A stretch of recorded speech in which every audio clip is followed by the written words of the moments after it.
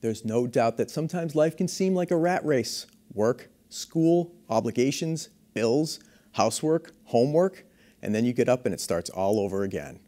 Many would say that's life, but sometimes the pressures can get to a point where you just burn out. Twin sisters and authors, Emily and Amelia Nagoski, have released a new book called Burnout, The Secret to Unlocking the Stress Cycle. And their research looks at how women specifically can overcome the challenges that lead to burnout.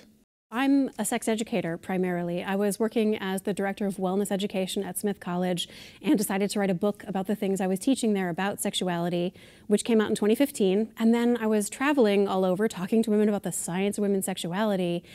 And women kept saying to me, sure, Emily, all that science about sex is great, but you know what really changed my life was that one chapter about stress and emotions. That really changed everything for me. And I was really surprised. So I brought that to Amelia, who's my identical twin sister. And she was like, no, duh, of course it is, because life is stressful, right? Yes, I was not surprised because I'm a choral conductor, and as part of my musical training and as part of my work as a conductor, I had to learn to feel my feelings for performances on stage, and I have to ask my singers to do the same thing. So I know it does not come naturally to people. I know that they have to be taught, but that it is a learnable skill. However, my training limited that to being on stage, and when I learned to do it in real life, it genuinely, I believe, saved my life. Twice. Tell me a little bit about that, because I know a lot of us will say we've experienced burnout in one way or another, but what happened to you?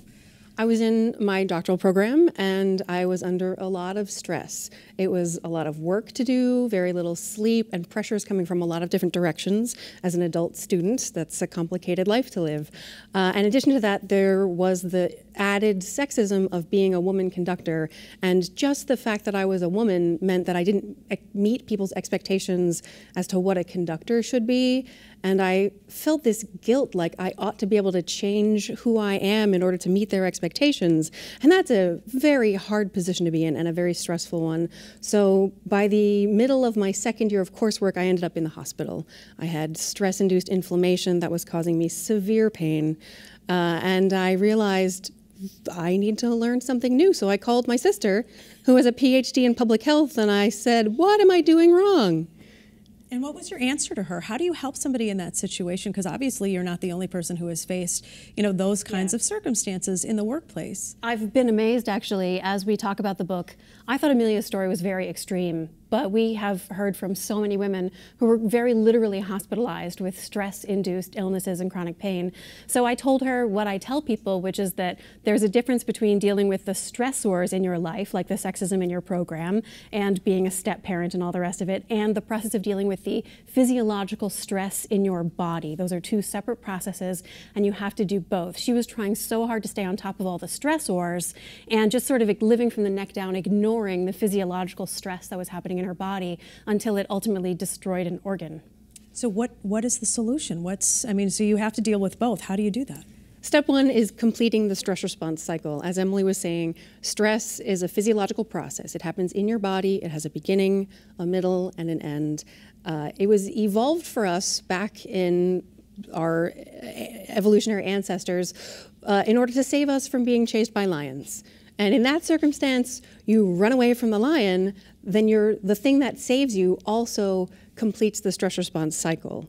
So you have dealt with the stressor and the stress itself at the same time. Unfortunately, sexism and parenting are stresses that you cannot escape by running away from them as much as you may want to. But in your case, you were also going through getting your doctorate. Yes. And that is a big thing sitting on your shoulder. So Did you have to complete that to kind of feel like you could breathe, or is that what you're saying? No, because the doctoral program and parenting and all the kinds of stressors that people live with are the stressors. So for me, it was a wonderful experience to complete my doctorate, but the thing that saved my life was dealing with the physiological stress response cycle in my body. Okay, so how did you do that? There's lots of ways that we talk about in the book. I was already doing the things that I thought I had been told that complete the cycle, like physical activity. I was working out 3 and 4 times a week, doing yoga, elliptical. I thought that I was already taking care of business, but it turns out No, doesn't work for everybody. While running away from the lion will save you and complete the stress response cycle, that is not the only way that you can complete the cycle, and it doesn't work for some people. It's also not accessible for everyone, people who live with chronic pain, people who have different abilities. So for me, the thing that worked was engaging my imagination.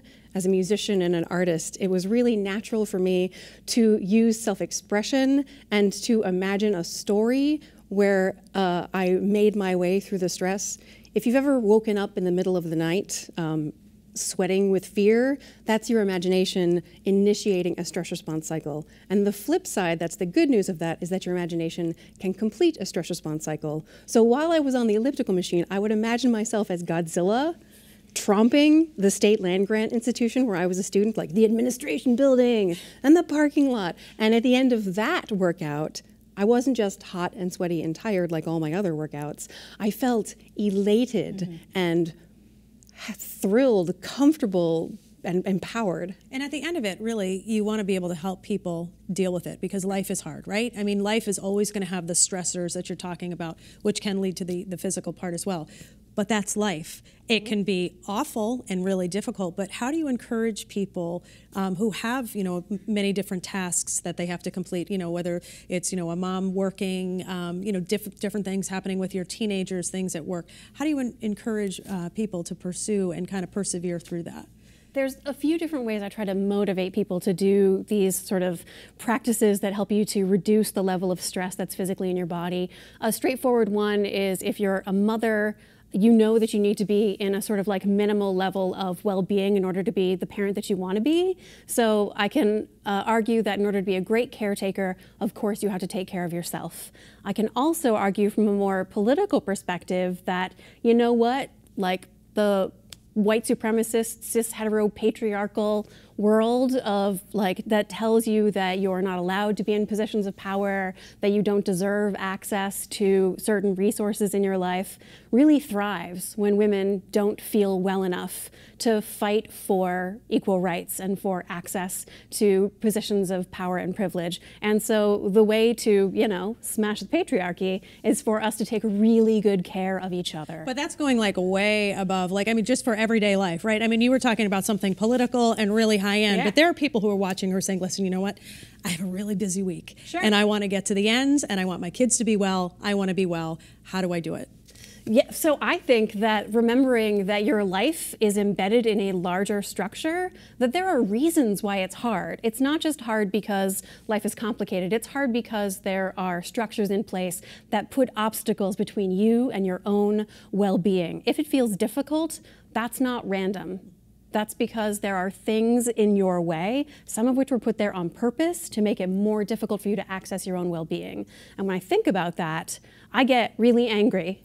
And what I want women to do is to sort of access that frustration, sometimes that rage.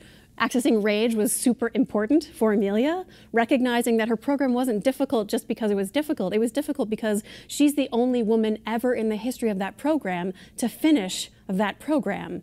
That's not random.